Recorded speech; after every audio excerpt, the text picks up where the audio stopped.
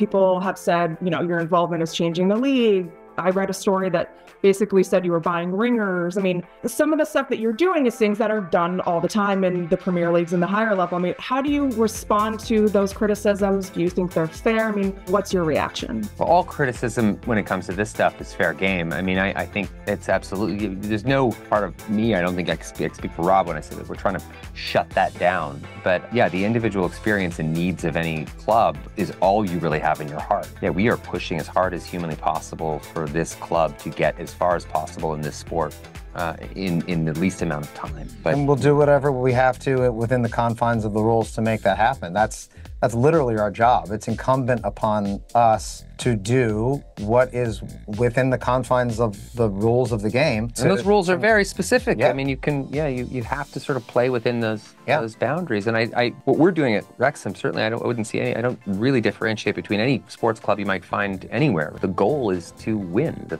purpose and focus is quite singular in that context. When it comes to the show, though, that's a different thing. I mean, we're not even necessarily centered in the show. The show is about how this town relates to this football club and how this football club relates to this town.